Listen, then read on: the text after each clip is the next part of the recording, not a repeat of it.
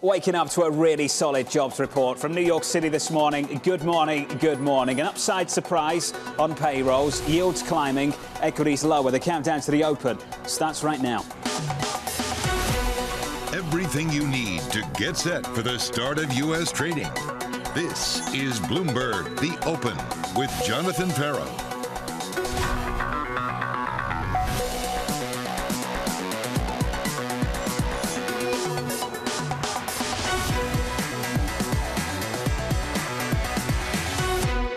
Live from New York, we begin with the big issue. It's Jobs Day in America. The jobs report. This Friday's payroll report. The employment number. What we are going to watch is whether that unemployment rate ticks up.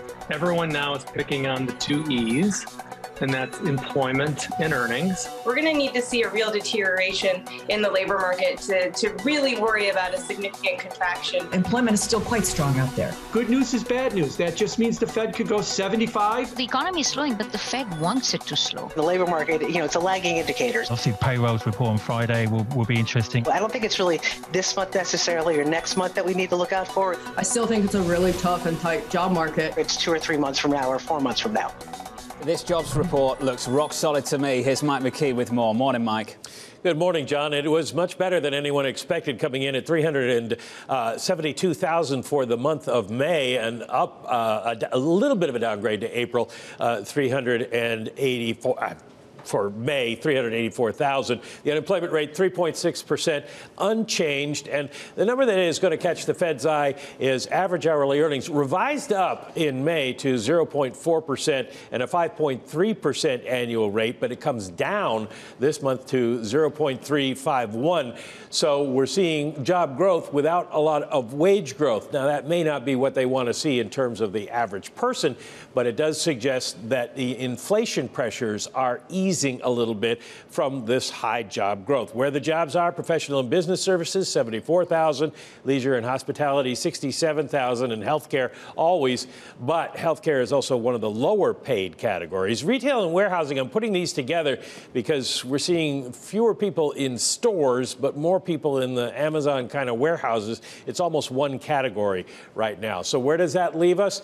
Well, I think, John, that this kind of diminishes the importance of the CPI report next week. We did have the decline of 74,000 in the prior 2 months, but as Peter Cheer put it in a note this morning, that's not in the market now. The market now is looking for where we are with inflation and growth. Inflation is strong enough and job growth is strong enough that the Fed can go 75, and it really doesn't matter what the CPI inflation rate is going to be. They're going to be locked into that 75, and the market's going to be back up there as well. Mike McKee, looking ahead to the Fed off the back of this payrolls report. Mike McKee, thank you. Looking ahead to July 13th as well. That's next Wednesday, the CPI report. In our survey so far, the median estimate 8.8% on inflation in America. Here's the market story. Futures gap lower, then bounce back a little bit, down about 0.5% on the S&P. Yields break out. And if I was going to pick 1 point on the curve right now for Treasuries, it's the 2-year. The 2-year out by about 9 basis points, up 3 to 3.1%, up 9 basis points on the session, and climbing through most of this week as well. That's the story with the market. Let's get to the panel. Joining us now is BlackRock's Rieder, Mohamed, El-Erian of Queen's College, Cambridge. To the both of you gents, it's been a while since we've had you both on, so thank you very much. Mohamed, let's start with you, sir. Your reaction to that jobs number from 30 minutes ago. Well, like you said and Mike said, it is a strong report, but it has one disappointment, and I want to stress that. It's great to see so many jobs created. It's great to see wage growth at 5%. It's great to see an unemployment rate at 3.6%. But we need labor force participation to go up. Labor force participation is to the labor market what higher productivity is to the economy as a whole. It can solve a lot of problems. And unfortunately, labor force participation came down, and that complicates the takeaways from this job report. Rick, your thoughts? I mean, I agree with Mohamed. So I'm pretty surprised with the characterization. This is a solid report. It keeps the Fed moving. There's no ambiguity around that. It's strong enough. But I would modify a little bit of how strong this report. I mean, look at the household survey. It was down over 300,000 jobs. There's something strange going on with the divergence between the payroll and the household survey, the top line payroll numbers in the household survey, because it's been the last 3 months, the household survey has been pretty soft. The other thing that, listen, I think you got to characterize as a strong report, but it's interesting if you go back and look at the JOLTS report we got this week and you look at things which I study quite a bit, a couple of sectors, professional and business services was down over 300,000 job openings. Manufacturing was down about 200,000 job openings. There is clearly a transition taking place. The first thing you do is you start freezing hiring. You start cutting those openings, and you saw that in those cyclical places. You saw that in a pretty profound way. So, there's a question of solid report, household survey, curious why it's so soft relative to the other one, and things are evolving. And by the way, if you look at this is a stronger report. You look at the 3-month moving average versus a 6-month versus 12-month. It's no question it's slowing. It's just slowing as the Fed would like it, but it's not. But it doesn't take them away from. They got to keep going, and they'll keep going. Rick, that was going to be my follow-up. Are things slowing in the way that you anticipated? The last time you and I caught up last month, you turned around and you said this might be the final big solid jobs report we get. 372 looked pretty solid to me, Rick. Your thoughts? So I had a feeling you may. So the first time I said, "Hey, I beg you remind me of that." It is stronger than I thought it would be from that top line. Again, there's something funky going on around. Why is the household survey creating this sort of softness? Why are the openings? Whether you look at all the ISM data around employment, I mean, it's pretty clear the employment numbers slowing pretty quickly. This was a solid report, no ambiguity to it. It was more solid than I expect. I'm curious to see over coming months how the revisions take place, how you think about this. But it is definitely more solid than I would have thought it would be. Mohamed, is there anything in the data, as far as the eye can see from your perspective, that you think gives this Fed pause for thought, makes them sit around, look around and say, we need to slow down? They won't get that from the CPI data. They won't get that from the jobs data. They would get it if they took a more holistic view of the economy. You know what happened to orders in ISM. But this Fed isn't stopping. This Fed is going to do 75 basis points when it meets this month. And this Fed needs to catch up, John. They're not just reacting. They are catching up. And that's why they simply cannot wait. And 75 is the new 50 for now. Can we talk about how restrictive you think they need to get, Mohamed, reflecting on the minutes we've had earlier this week and folding that into the data from this morning? So I think they certainly are going to try to get to the restrictive level. I worry that on the way there, they may break something, and then you get the stop-go phenomenon that would be the worst possible outcome for this economy. We need to get inflation out of the system. We really do. And we need to take advantage. We should have taken even more advantage last year of the strong economy, but we still need to take advantage of a strong labor market to get that done. Because otherwise, we will have both an inflation problem and a growth problem next year. Something you've said, Rick, and you've said a few times, they need to get to neutral first. Rick, are they anywhere near neutral in your mind, from your perspective? So you get to 75 done in July, and then you get to about the number that would have been neutral. And like Mohamed says, you got to go a bit past neutral. Listen, one man's opinion, I think they're going to go to 75. I think they'll get a 50 done in September. But I think we're going to get data over the coming months. And by the way, we've seen a lot in the last week and a half. You look at some of the the personal spending data. You look at some of the ISM data. You look at PMIs.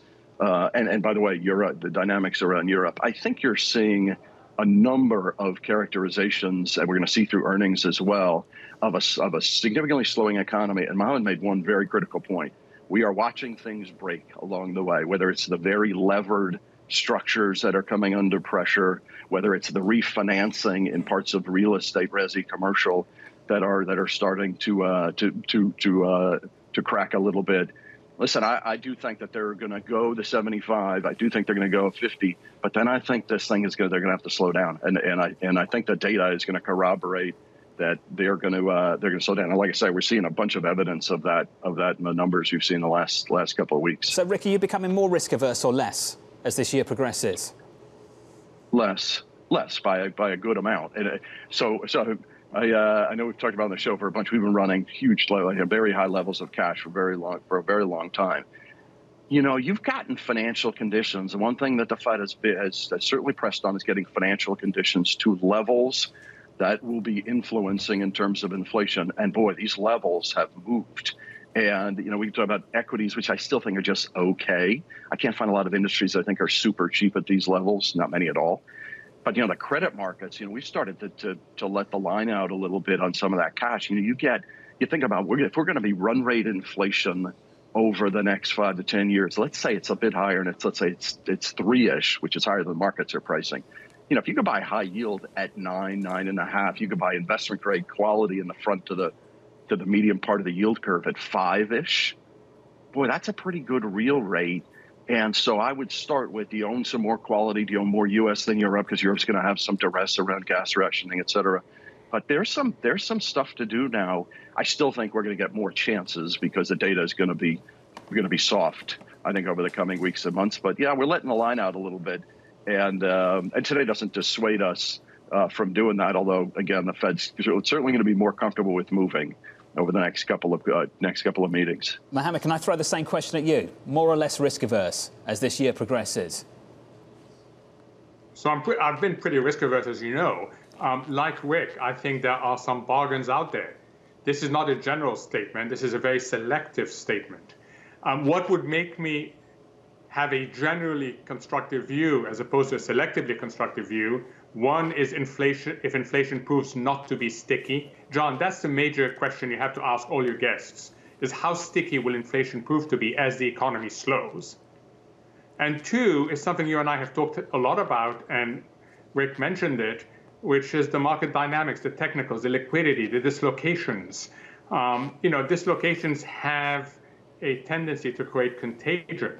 That's great if you are defensively positioned. It's not so good if you are overweight risk assets. Mohamed, that's why I'll never let you sit in this seat, because you ask better questions than I do. And we've seen that in the past when you've tried to play anchor on this programme. You did it just then. So, Mohamed, you can have the floor now. You've asked your own question, answer it. How sticky do you think this is going to be? And what kind of numbers do you think we settle down at the end of the year? So, John, I've learned from you. I'm going to give it to Rick. Rick, you said that the economy will slow down. What happens to inflation? How sticky is inflation? How worried are you about the third and fourth round of Feds?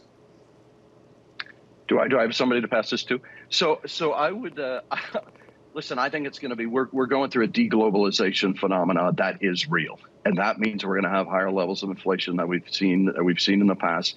And quite frankly, a slowing economy doesn't bring down the supply shocks created when you take 11 million barrels of liquids off the market from Russia. You don't replace that, and amount we've calculated it takes 1.2 million to get 1.2 million barrels of demand down. You got to get the unemployment rate up 2%. That's an immense move. Meaning you're gonna have a sticky high energy, you're gonna have a sticky high food inflation, and shelter's hard to bring down. At the margin, it's coming down. We think top line CPI is going to show over 8 probably through September. But then, you look at core PCE and the wedge, and that's coming down significantly. So it's coming down. But listen, you have to operate. This is part of why I think some of these markets that are giving you real rates above even elevated levels of inflation, you can get a bit comfortable with. But yeah, Mohamed's right. When you deglobalize an economy, and you'll see companies that'll have to more regionalize their business, you have your hurdle rate on investment has to be reflective of that. Rick, Mohamed, sticking with us. Equities down 0.5% on the S&P and the Nasdaq 100 down a little more than 1%. We've talked about that move in the front end of the curve, up 10 basis points on a 2-year to 3.115% on a 2-year yield right now. About 17 minutes away from the opening bell. Let's get you some movers. We can do that with Abby. John, will that move in yields on this jobs report that is perceived as perhaps inflationary, or at least giving the Fed the green light to keep raising? We have, not surprisingly, tech lower. That explaining that underperformance for the Nasdaq 100 down more than 1%. Both Apple and Microsoft down about 1% or more. Earlier down just slightly. So those fears around valuation and growth coming back into play. Twitter, of course, is down too, down 3.4%. But that underperformance has more to do with that recent report suggesting that Elon Musk's bid, that potential deal, is at risk. 3 people saying the Musk camp is unable to verify the provided bot data. But one bright spot, of course, John, with yields rising, we do have Bank of America and some of the other big banks higher, right now up almost 1%. Abby, thank you. Coming up on this program with Rick and Mohamed, the Biden administration nearing a decision on tariffs on China. Tariffs are one tool, but we have other tools as well to make sure that we are protecting key sectors of the American economy and that we are holding to account for those. We'll catch up with AMH down in Washington, D.C. up next.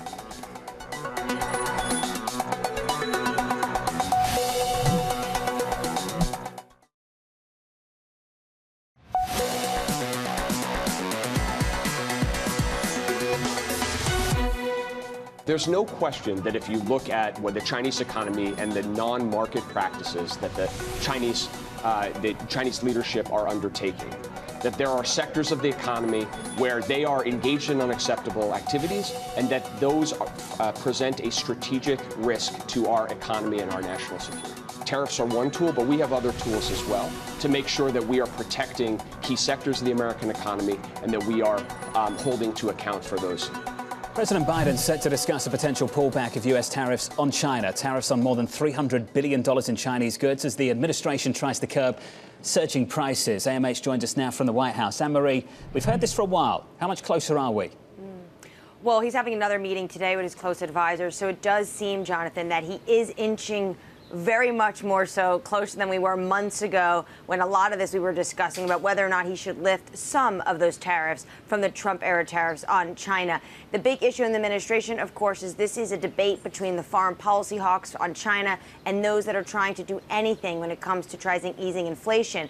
But I would say big picture, what you could see from the administration is that domestic policy goals, namely bringing inflation down, bringing down food prices, bringing down the cost of gasoline, has had this administration shift some of their foreign policy goals, like potentially lifting some of these Chinese tariffs, but also the president next week heading off to the kingdom. Important point. AMH in front of the White House. Anne-Marie, thank you. Mohamed and Rick, still with us, I'm pleased to say. Mohamed, straight to you, sir. Can you have a credible forecast on inflation without a decent understanding of what is going to happen with the Chinese economy? Because the stop-start there has confused me, and I imagine it's confused many others too. No, you're absolutely right. And let me tell you, John, I'm willing to put my neck out and say it is going to continue to be a problem. You cannot reconcile zero COVID policy with Omicron if you don't have the mRNA vaccines. So unless we see China change its vaccine policy, and then it will take time to vaccinate its population, we are going to see a continued attempt to have a zero COVID policy, hit the reality of Omicron and result in shutdowns and disrupt supply chains. That's just it's almost a done deal, John, given what this variant of COVID is like. It raises big questions about the credibility of the recent rotation we've seen in the equity market, Rick. Bank of America and Michael Hahn out this morning, highlighting that rotation from inflation commodities to deflation tech assets. Your thoughts on that, Rick? Your response to it? Just how credible is that rotation, this bounce we've seen in certain parts of this market? So I think, I think generically that's right. I think it's a lot more nuanced than that. Listen, energy's come off a lot. Materials have come off a lot. You know, so let's break it down. I mean, think of the metals market. I mean, things like copper, aluminum, prices have come down a lot. Those stocks have come down a lot. You know, there's some value there. But boy, if the economy is going to be slow for a while, those are pretty hard. Energy is pretty, as per we just talked about, energy is pretty well supported and will be for a while. We've brought down some exposure in energy, and just because valuations have moved, and relative to forward curves, we think it was worth, and there's some crowding that's gone into that. Listen, I think tech, there's parts of tech. Do I think semis are still tricky if the growth is slow? The oversupply, there's an oversupply of semis, particularly in some space, so that's a tough area. But software companies in an inflationary world, companies are going to spend more on cloud and AI and software. I think those areas to move into or to increase exposure there and parts of big tech, that I think is durable. And that I think, and by the way, those valuations have become, people trade them with interest rates. It's like crazy. I mean, top line revenue is 25, 30%, you get pretty comfortable with these multiples. Well, I was going to say, we're looking ahead to earnings season as well, looking for those revenue numbers, those earnings numbers. Mohamed, many people have come on the show over the last few weeks, and I know you've heard from the same people who have been surprised that we haven't had enough earnings revisions. I've been surprised too. I'm looking at the US dollar that's had something like a 10% rally since the end of Q1 this year. For the S&P 500, I can only really think of one big multinational that's come out and said, this is a big problem, we need to basically pre-announced, and that was Microsoft. Mohamed, you factor in the potential for a recession in Europe. I'm not sure we can even say potential. Let's talk about reality. Have you been surprised by how much the earnings revisions have just remained pretty steady in certain places? Surprised, no, John. There's an inertia to them. You know that, right? It's very hard to revise down. And then once you start revising down, it becomes a herd behavior and it builds on itself. So I'm not sure whether we will be having this conversation in 3 months' time for the reasons you've cited. We've gone from a cost issue for corporate America, which you could pass on through higher prices, to a real question now as to whether your demand will hold. The focus is going to be much more on revenues, and the currency issue you raise just amplifies that for companies. So I suspect we will have quite an avalanche of revisions coming our way in the next three to 6 months. Rick, let's finish on that. Where are the revisions based on foreign exchange alone? And then that's just reality. We've got to adjust to that. How are we meant to adjust to that? So I'd say a couple of things. First of all, the last quarter, a lot of the earnings, and it had come through, when you break it down, you saw units down, but you saw revenue in a pretty good spot because you were getting pricing power. What's starting to happen is you're getting the inability to pass through price. And that's where I think, and there's a lag to that. And I think you'll start to see that over the coming quarters. Listen, I think the earnings in some areas will still be durably high when you break down places that you're still getting, certainly, we talked about energy and other places, where you can pass it through. But listen, I think there's a transition taking place. There's a real lag of, gosh, my revenues are good, but my units are declining. And certainly the rate of growth, if not actual descent. Yeah. And now it's, I can't get that pricing growth, so you're going to see some reduction. So listen, I think the earnings estimates out there are too high. And part of why I think equities are just okay. I think those have to come down. And I think you'll see that over subsequent quarters. But I think it'll be more erratic than people think. I think there'll be more dispersion because there's still companies. We see a lot of them, manufacturing companies we talk with. They're not seeing their backlog is still durable. Yeah. So I think it's more dispersion than it is a sheer devastation of earnings. I think they're down, but not that bad. Hey, Rick, awesome to catch up. Fantastic every single month after payrolls. And a special thanks to Mohamed, who was live texting me from the airport back to Cambridge to make sure that he could make this segment. So, Mohamed, just awesome. As always, sir, to the both of you, thank you. Up next, your morning calls, and later, Secretary Walsh from the White House.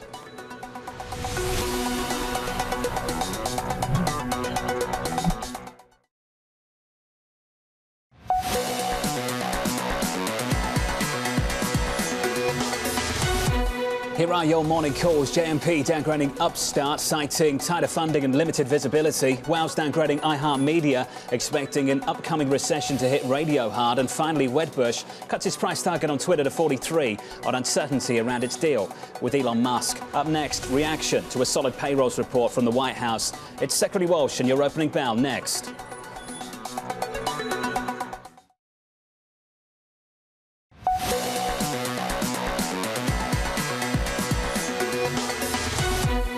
The headline number delivers an upside surprise on payrolls Friday this morning. Good morning. Off the back of it, equities lower. Equity futures down 0.5% on the Nasdaq after a really tidy week of gains on the Nasdaq 100. We're down about 1 full percentage point on the Russell. We're down by 0.4%. The why? You'll find the why of the bond market. Switch up the board and get to the bond market. 10-year yields climbing higher. 2-year yields by a whole lot more. Up 5 basis points on a 2-year. Up this morning by about 10 basis points rather on a 10-year. Up 5 basis points to 3.043% on a 2-year right now. We're back down to positive 8 basis points. I'll get my numbers correct for you. Up to 3.1%. This idea that the Fed's going to have to do more, go 75 basis points at the end of this month, pushing equities back down again. In the FX market, euro-dollar briefly breaking 101, then bouncing back. Bit of resilience here after getting absolutely hammered over the last few months. Euro-dollar 101.68 and crude 104.63. Output in America looks good based on that labour market report, and we've got a rally again on crude. About 40 seconds into this, let's get you some moves around the open. We can do that with Abby. John, sticking with that stock and bond story, and of course after that hotter than expected jobs report, yields higher. Well, as you mentioned, that's pressing stocks lower, especially big tech. Microsoft being one of the big culprits on the day, down 1.4%. Of course, rising yields bring into concern valuation. Twitter underperforming on that theme as well, but it also has to do with that Washington Post report saying that the deal, Elon Musk's potential deal to buy Twitter, is at risk based on the fact that they may not be able to verify the company's bot information. On the upside, though, in one of the few sectors that's higher, Occidental Petroleum up 2% as oil sticks around $105 per barrel. And the same deal for banks. Banks are another one of the up sectors. JP Morgan up about 0.3%, getting a little bit of a lift from those rising yields. Abby, thank you. You mentioned that Twitter deal, so let's talk about it. The stock is down about 4%. Here's the quote from the Washington Post story that Abby referenced. Here it is. It's in serious jeopardy. Musk's team concludes Twitter's figures on spam accounts are not verifiable. Musk is going to deliver a speech from Sun Valley tomorrow. Our man is there right now. Let's get to Ed Ludlow for more. Morning, Ed.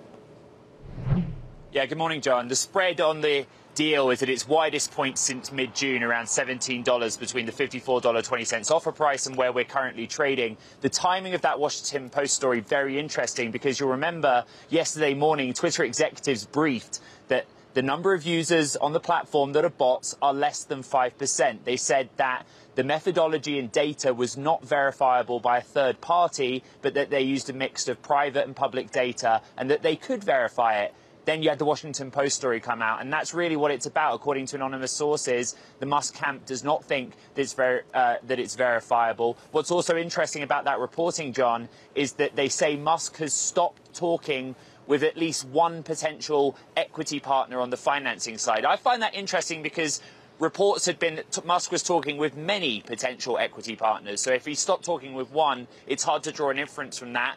Musk arrived to Sun Valley yesterday evening, sources tell me. He snuck through the back door. We haven't laid eyes on him yet, but he's here and he's going to speak Saturday. And my understanding is that he will address this issue.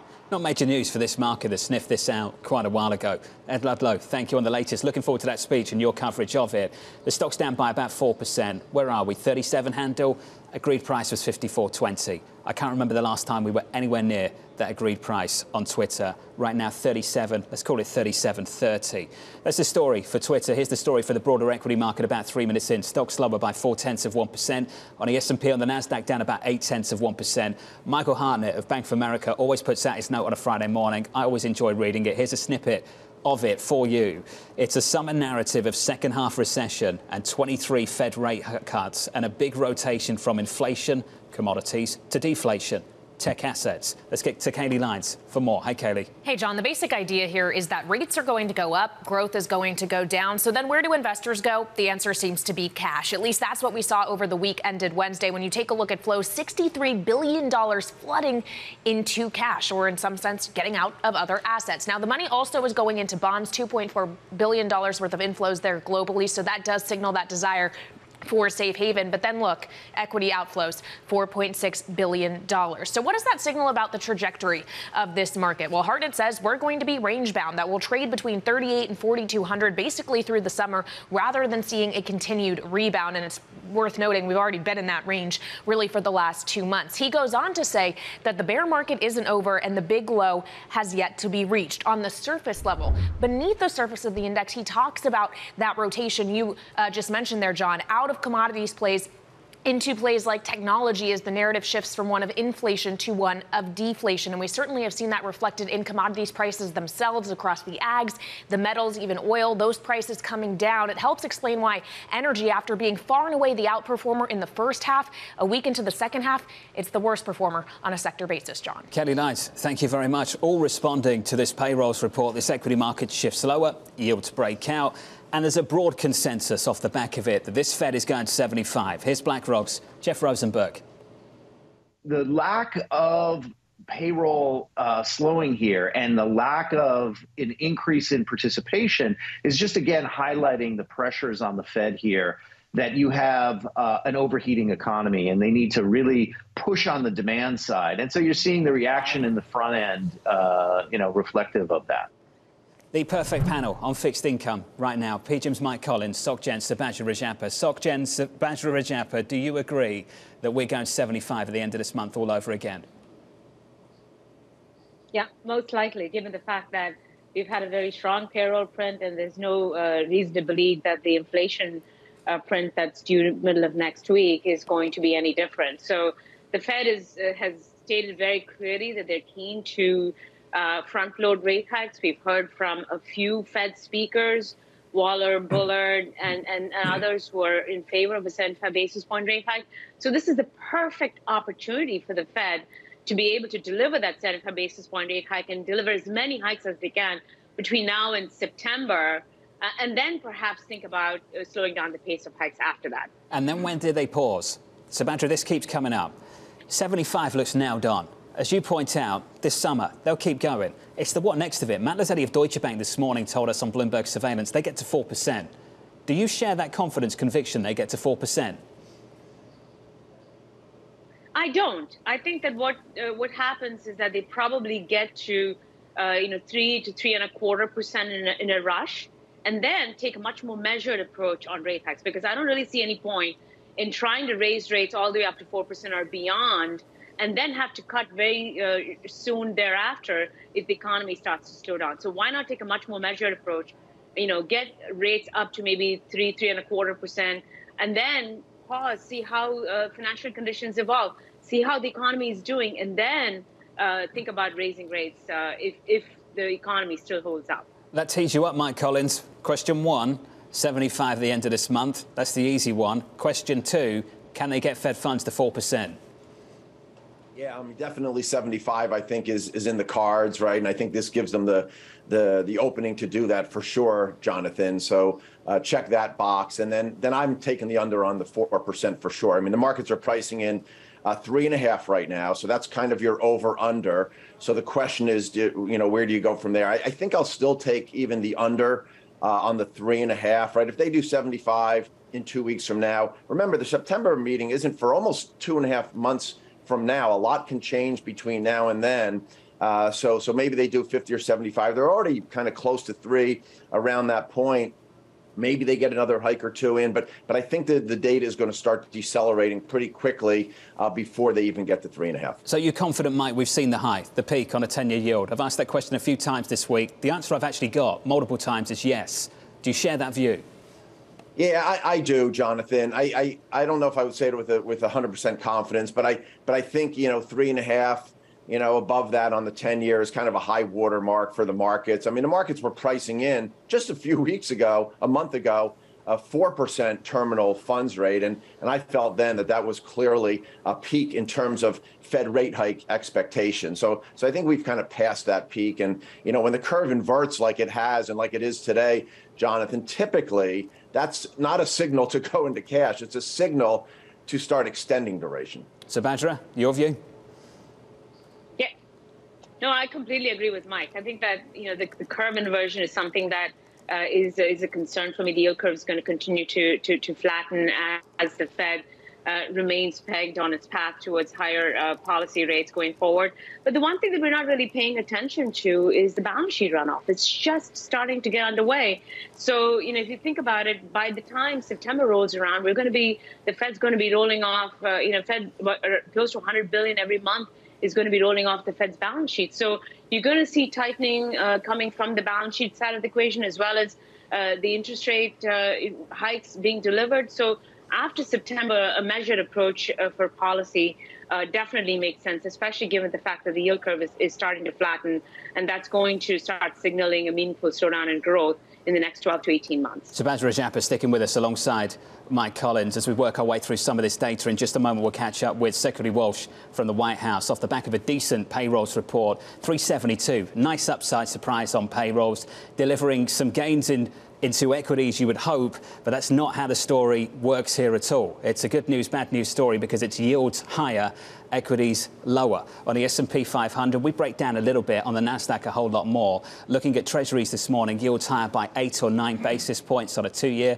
to 3.1%, on a 10-year up 6 basis points right now to about 3.052% going into the Fed later this month. From New York City on Bloomberg TV and on Bloomberg Radio, I'm Jonathan Ferro. I'm very pleased to say that we are going to be joined by Secretary Walsh in just a moment. I want to take the opportunity to troll back Tom Keene, who's been trolling me all morning, because I know he can hear me in the radio booth now. Just so you know, Tom messages me every other minute when the market gets open to give me Dow quotes. Tom Keene tells me we're down 44. So thank you, Tom, for sharing that with me. I'll do credit spreads a little bit later. Secretary Walsh, I'm pleased to say, joins us right now. Secretary, great to catch up with you, sir. Really decent payrolls report in the view of so many people. Your perspective, please, sir, first of all. Yeah. No, it was a good report. I think the couple things that I'm very happy to see in the private sector, we're seeing employment back to pre-pandemic levels. In the manufacturing sector, same thing. In the childcare sector, for the first time, quite honestly, in a little bit, we've seen some gains, which means that our childcare facilities are getting a little bit back to, I wouldn't call them back to where they were pre-pandemic, but we're seeing some growth there.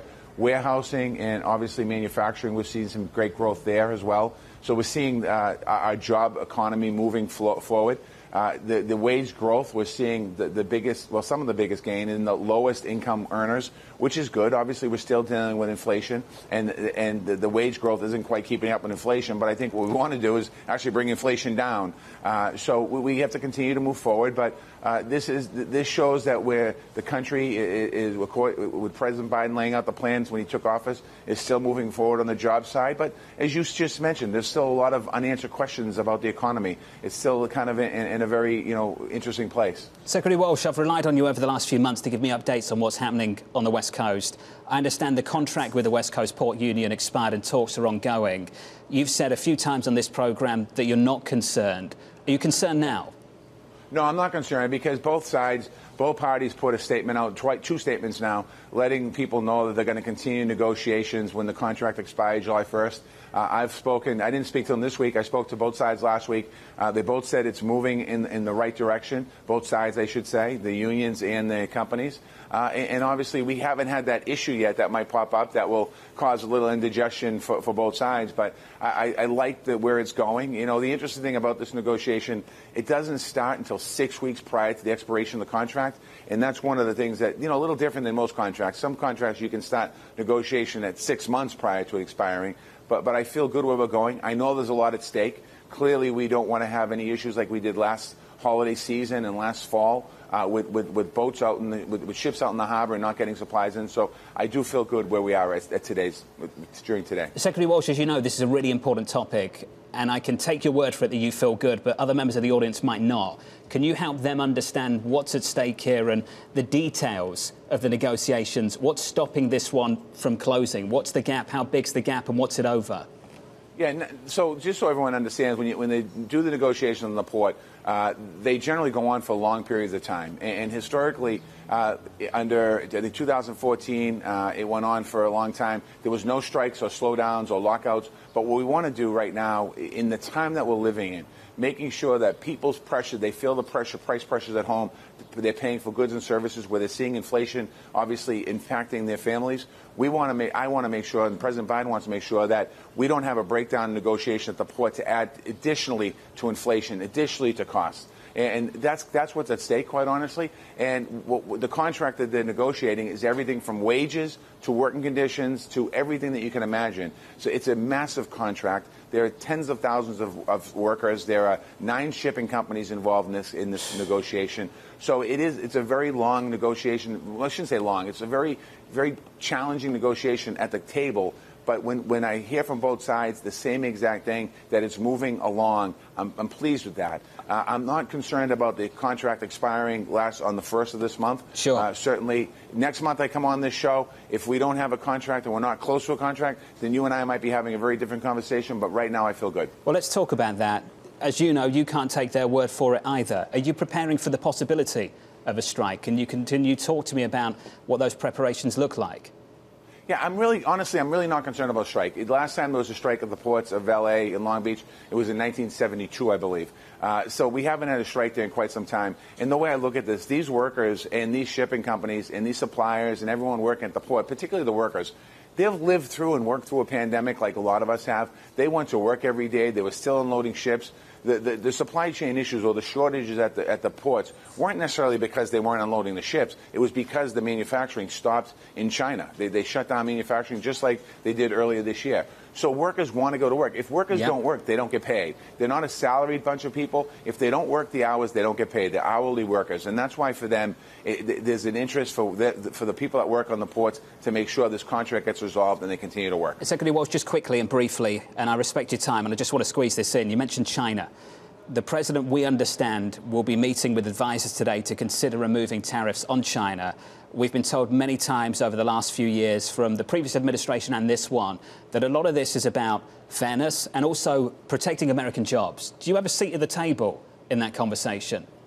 No, I'm not necessarily at the table. I've been involved in some conversations, and I think that, I'm not sure exactly what's going to happen today at the White House. What's your view on it? What have you said back to them?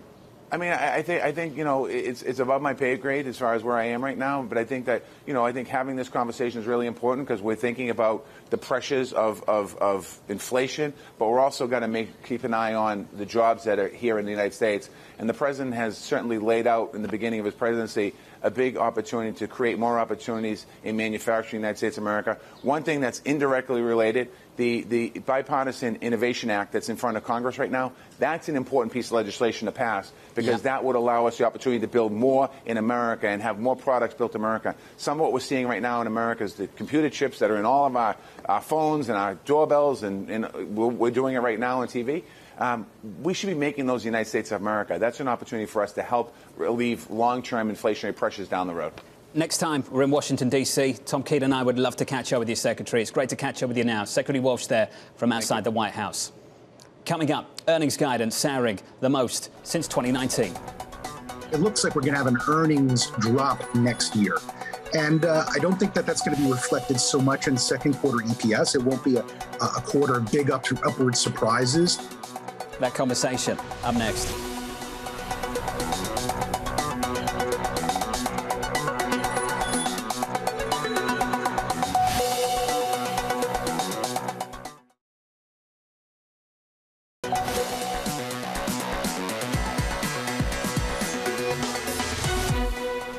This Fed isn't stopping. This Fed is going to do 75 basis points, and when it meets this month.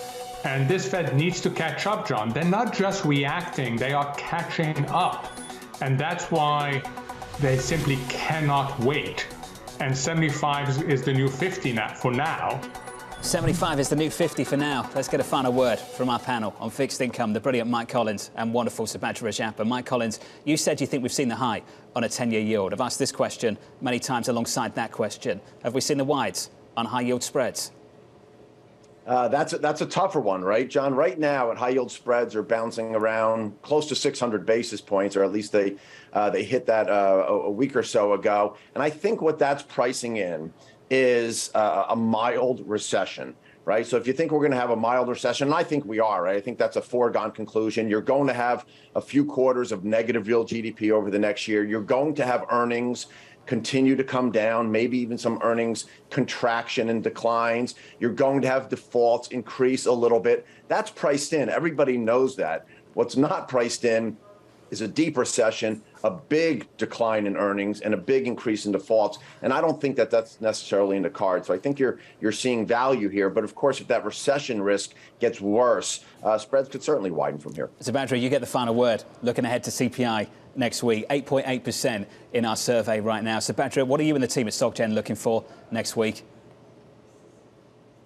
Yeah, no, I think that next week's number, it's almost a foregone conclusion. It's going to be in and around consensus, and even if it's slightly lower, it's not really going to change the trajectory for the Fed for the July meeting. So I think 75 basis points is pretty much baked in the cards. The question really for me is sort of the details of the report. If we start seeing any parts of the report starting to show signs of inflation pressures starting to ease. I think you've had this discussion earlier on in your program where, which sectors are sticky and which sectors are not. You are going to see perhaps some signs of demand destruction, some signs that consumer is actually retrenching. And those are the data points that I'd be looking closely towards. Subadra Rajapppa, Mike Collins, to the both of you, fantastic. As always, thank you. Just got a message on the Bloomberg from the cheap seats in the back. No way of high yield spreads peaked, and no, a recession, any kind of recession, is definitely not priced in. The view of someone, a Bloomberg subscriber whose name I won't share right now. Coming up, your training diary from New York. This is Bloomberg.